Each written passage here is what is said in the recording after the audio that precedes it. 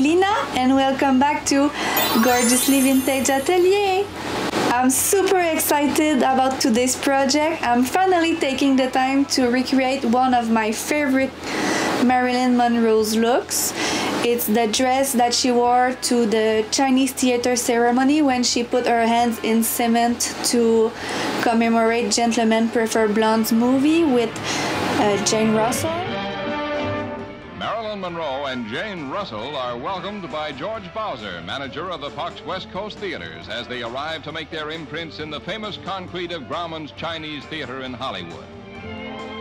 Filmdom's first blonde and first brunette, Marilyn and Jane won their chance to join Filmdom's immortals by their work in Gentlemen Prefer Blondes, the Technicolor adaptation of the sensationally humorous musical comedy stage hit. Hollywood's photogs delight in the contrasting duo who, despite their clashing roles in Gentlemen Prefer Blondes, offstage are as friendly as sorority sisters. This dress has been on my sewing list for so long, and today is the day that we are finally going to make it. It is a simple wiggle dress with fitted bodice and a halter sleeve and a beautiful voluminous sash on the side. To help me recreate this look, I will use the Landis bodice from Charm Patterns by Gertie. This one is one of her Patreon patterns, so if you want to have it, you need to be subscribed to her Patreon. And for the skirt, I will use the Charm Patterns Stanwick pencil skirt without any pockets by Gertie, and I will try to make the bodice and the skirt fits together. I really love this skirt pattern because it fits at the right place. It hugs my body super nicely and I don't have any alterations to make. The fabric that I will use is this really gorgeous tropical fabric that I got at Hawaiian Fabric Mart. It is 100% cotton. I really love the color. It's very bright. It looks very nice with my hair. And for the sash, I will use this super nice and bright Satin Duchesse. Those two fabrics will be perfect for summer. I really love the look of them, and the sash will be removable as well, so if one day I don't want to have the sash, I can just not wear it and it will be a totally different dress. I will also make a fabric covered belt with this Satin Duchesse so it can hold the sash in place, and it will add a nice pop of color on the dress if I don't wear it with the sash. That my idea would look good in real life. So without further ado, let's get ready to sew!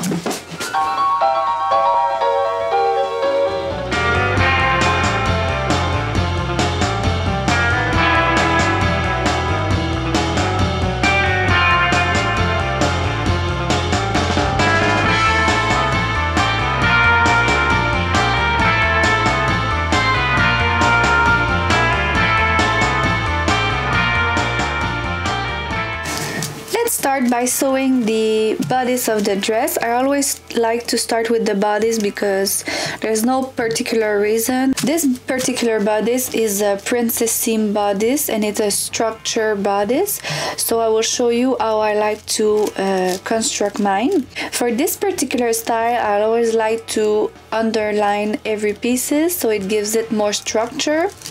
I prefer to underline my pieces with cotton fabric, and a cotton fabric that has a lot of structure to it, and you can totally do that with muslin cotton as well. Actually, it's the best cotton to use, but I didn't have it in hand, so I used my scrap fabric, and I will show you how I do that. And after I have underlined every pieces, there's also a lining on the bodice, so you will have the fashion fabric, the underline fabric, and the lining fabric. So you have basically 3 pieces of fabric that gives it the nice structure, the bodice, that it can hold itself, plus we will add boning to it. So I will show you all of those steps. So let's start with the underlining process. So basically those are the same pieces. I will show you with the center front piece. Those are my right side. And I want the underlined pieces to be on the wrong side.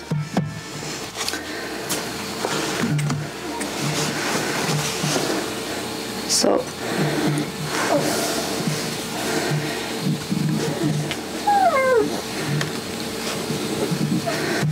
you just put them on top of it, and I like to pin them at least on each corner. And you want to have your pins point side facing towards the outside of the piece. This way it adds a little bit of tension on the fabric and it gets rid of all the wrinkles in it. So it's a good trick. This is always how I like to pin my pattern pieces too, for example. You can use that technique. So it's pretty secure, and you want to pin them not on the seam allowances. You want to pin them like pretty much in the middle, because you will sew all around those, so you don't want the pins to get caught in your needle. And those pins will stay until you have sewn all your bodies. If you prefer to have a more secure way to do this, you can just pin them temporarily, like so, and go through the machine with them with a basting stitch inside the seam allowance. So it's just to secure the two layers together, but I prefer just to pin them because those are two cotton fabrics. They will stick together and they're not slippery, so I'm not afraid that it will move. There you have it. So both of them are now pinned and secure, and you can now do this for all your pieces of the bodice, and after that you're ready to sew them together.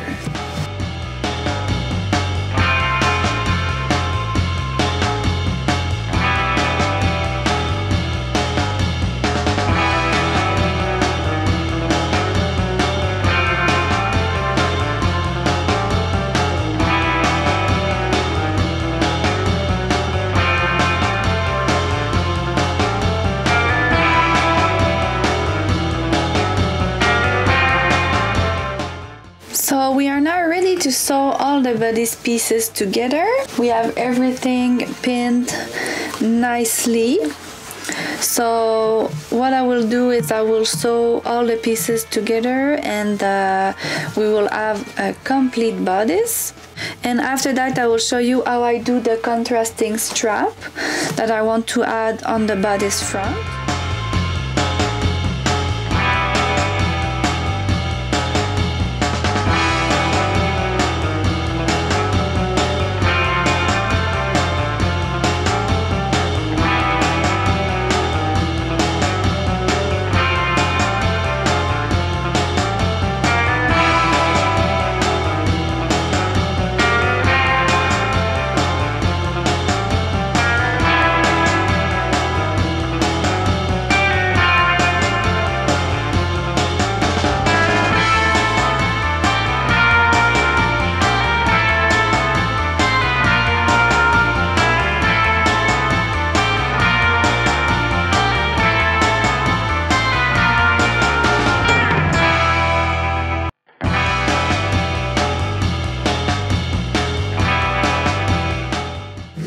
Now that the bodice is all sewn together, you can see right there. So you can now remove all the pins that we put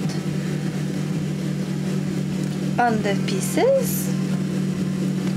And we are now getting ready to sew the strap. And the strap will basically go this way and came across in a diagonal here, and it will connect with the sash that will be on the side of the waist. And this sash, I took it from the Charm Patterns L'amour dress, and this is on the updated L'amour dress that you can find it. It's on the Tiki model.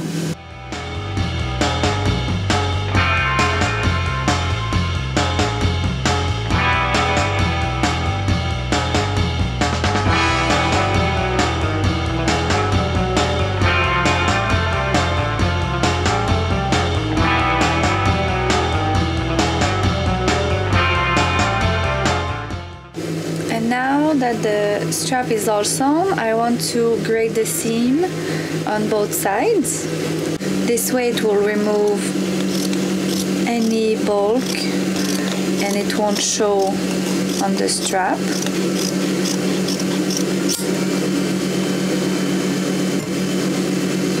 Since there's a slight curve, I want to do really small snip just to make sure that the fabric can ease easily. And I'm sorry about the back noise, you can hear my industrial machine. It's cooling off, but it still makes some kind of noise. And you can do this all the way.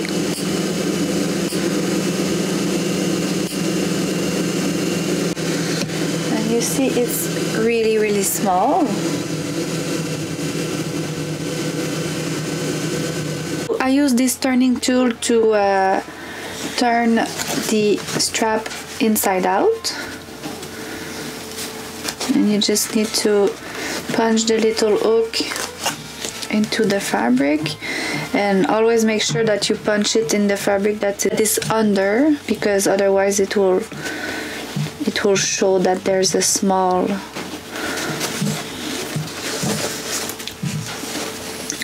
hole in it. And you just hook it, and you sometimes it doesn't work, but you just hook it and turn it.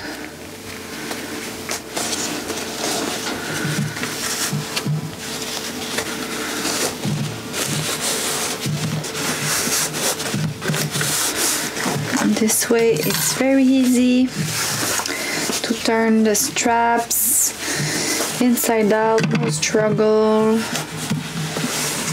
Super easy. And then it only needs a press and we can attach it to the bodice. I will now clip all the curves in the bodice and go to the pressing board, and I will press all my seam because I want to install the neckline band.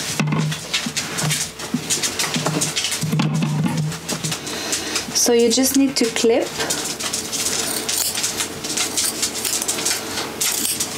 every centimeter or so all along the seam, and after that you just have to press them open.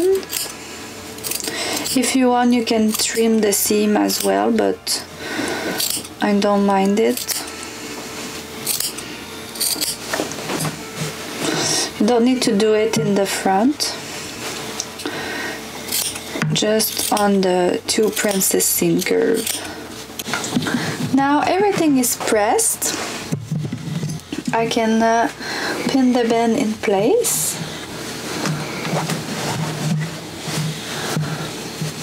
So it's really simple. It starts at the side seam. Just put a pin there, and it goes all the way until the center seam.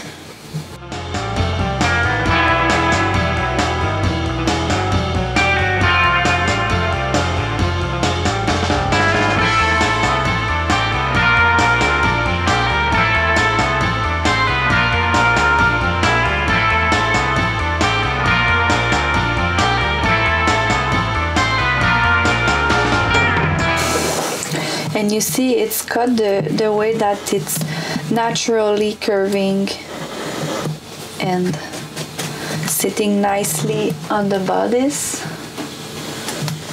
I have nothing to do, it's placing itself very well. Just put a pin here. And now that's done, I can move on to the rest, making the rest of the bodice. I'm now ready to assemble the back of the bodice. So you have the bodice back and the bodice side back to sew together, and it's quite simple. It's 2 straight stitch. So I'm going to do that for both backs.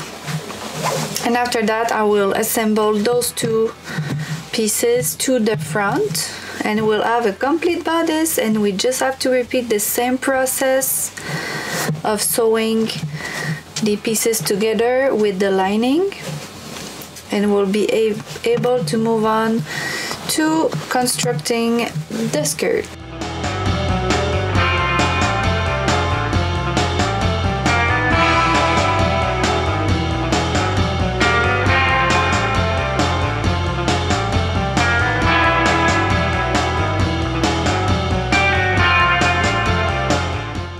Here it is.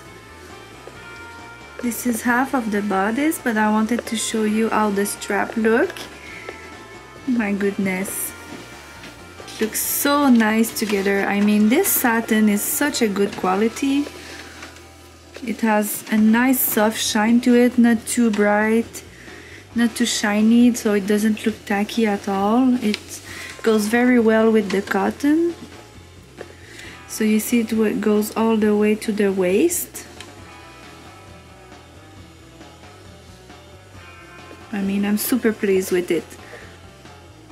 I can't wait to make the skirt and see how it looks all together, and I'm super happy of the pattern placement on the front of the bodice. There's no weird placement of the flowers. Everything looks nice.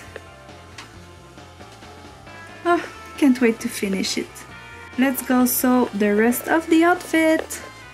Yay! Now I'm moving on to the skirt, and it's super simple. It's a straight pencil skirt with only 2 darts in the back on each panel. So I will move on to stitch the darts, and after that I will stitch the side seams together, and I will do the same for the lining. I used a contrasting lining because this is what I had in hand, and I don't mind it that it's not the same color. It is now time to assemble the bodice with the skirt. This is the moment of truth, because this is when you know if you've done a good job or not. I can't wait to see the dress all sewn up together.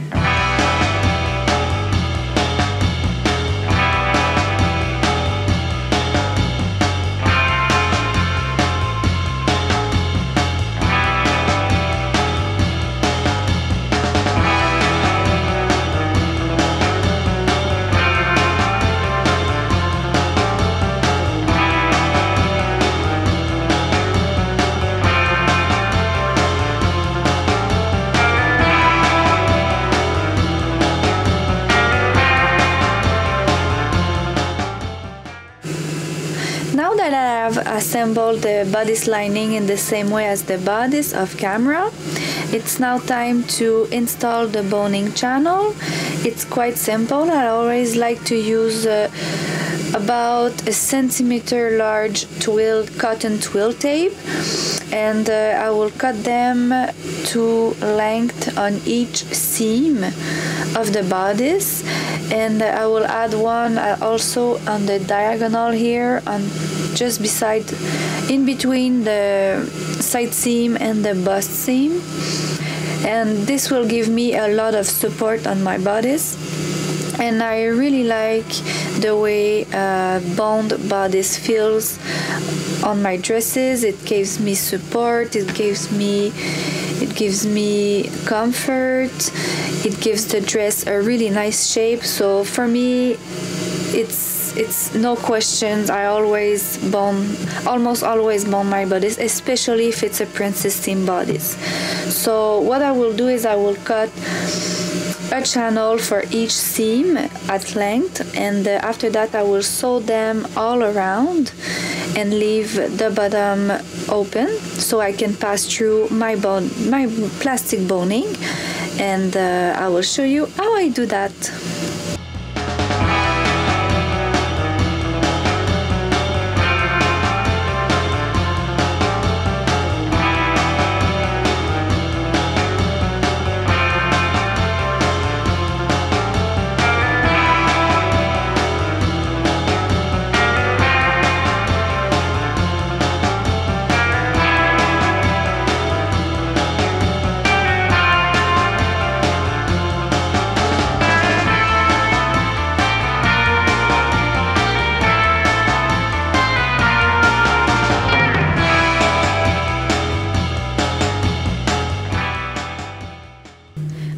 boning channels are now sewn on the bodice. It's time to cut our plastic boning to make sure that they fit in every channel. Usually I prefer to use spiral steel boning, but I don't have some on hand, so this, and I'm a little bit pressed with time, so this plastic boning will do for this one. And what I'm doing is basically quite the same principle as the boning channels. I will just measure them right on the channel and see and leave some. I'm sorry. I will just measure them here and make sure that there's some space for the bottom stitch, and make sure to leave some space for the bottom seam so I can close the channel. So I will just cut them all like this. It's quite difficult because they are rolling all around. Oh, because it's rolled. And I will do that for all the boning channels. And what I like to do, because you see here it's quite sharp. Let me just zoom that right there. So you see here it's quite sharp. So as you can see here, it's quite sharp, and I like to round the tip of the boning that I just cut. So this way, when it's rounded, it won't pierce through the channel with the time and the wear. So it happened to me before. I was wearing one dress and one of the boning just pierced through the channel and poked through my skin. It's not comfortable, I can tell you that. So this is my little trick. And you can use also sanding paper, and you can just scratch it on the sanding paper, but I just prefer to cut them round. It's easier and faster. So I will repeat the same process all around and pass them through all the channels like so.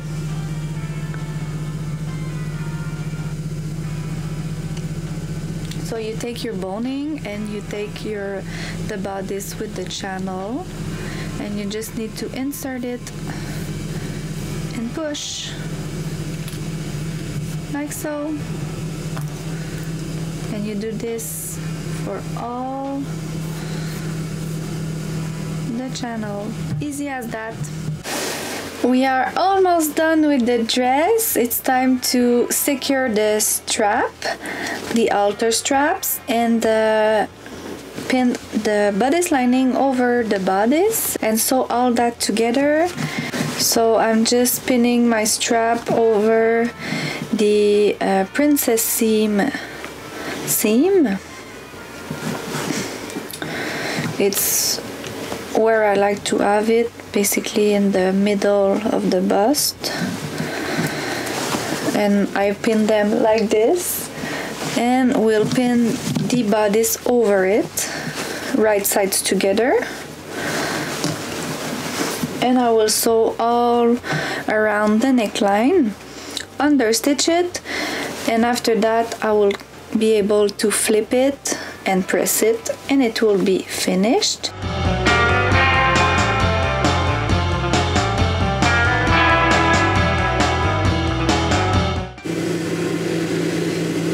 Now that the bodice lining is attached to the bodice, let's clip the seam and grate them to remove some bulk, because otherwise it will look very bulky at the neckline. So what I like to do is cut at least half of it all along the neckline.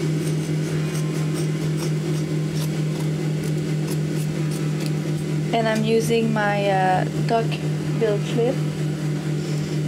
This flat part is really practical because it prevents the fabric to get stuck underneath your scissors blade, so you won't cut accidentally your bodice. and I like to clip the excess fabric here when there's a seam,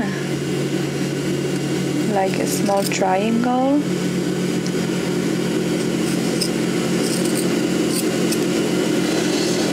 And where we have the strap,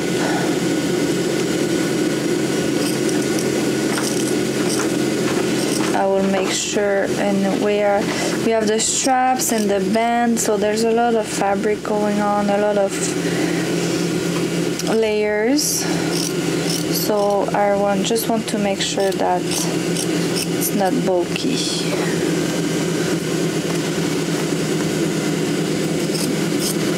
Already it makes a huge difference. And here is the center front. We want to get very close,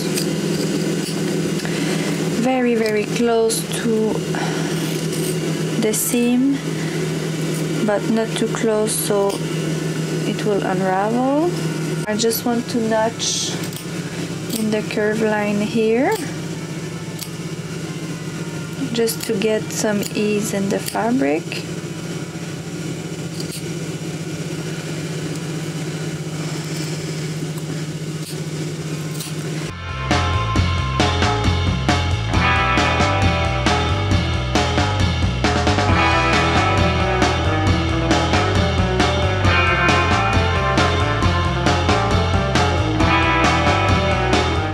And the important part is to understitch.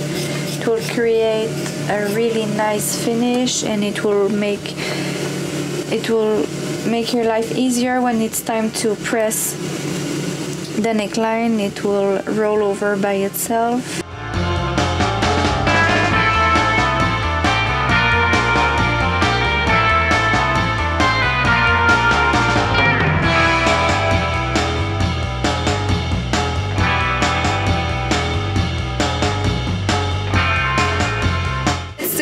To install the zipper.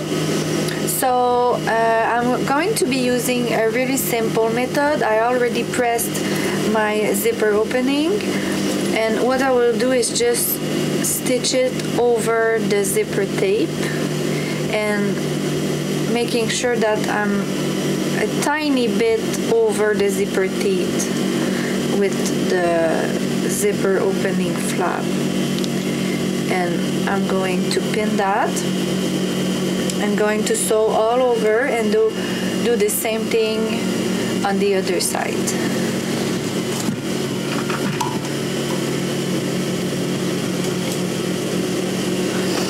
And while doing this, you need to be careful not to catch your lining or not to catch anything under the zipper. So take your time.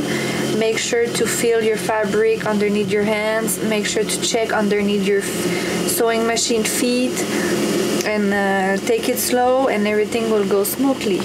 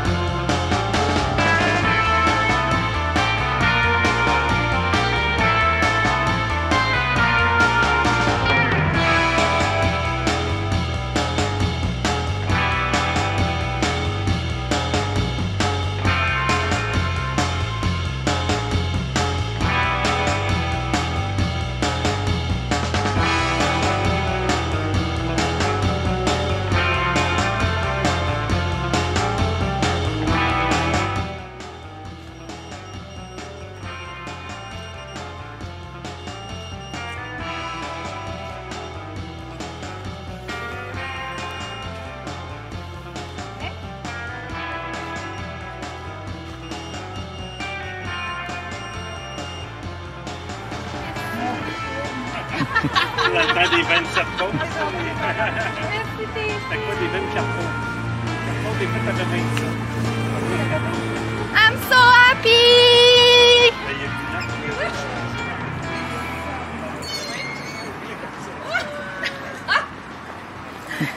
Well, I hope this video was helpful to you and that you learned some sewing tips and tricks while following along in my dressmaking journey. If you enjoyed it, please let me know in the comment section below. Leaving a like also helps me a lot. And if you would like to see more videos like this one, please make sure to subscribe to the channel and stay tuned for more exciting projects. Thank you so much for watching. I will see you very soon with a new exciting project that will celebrate the end of summer.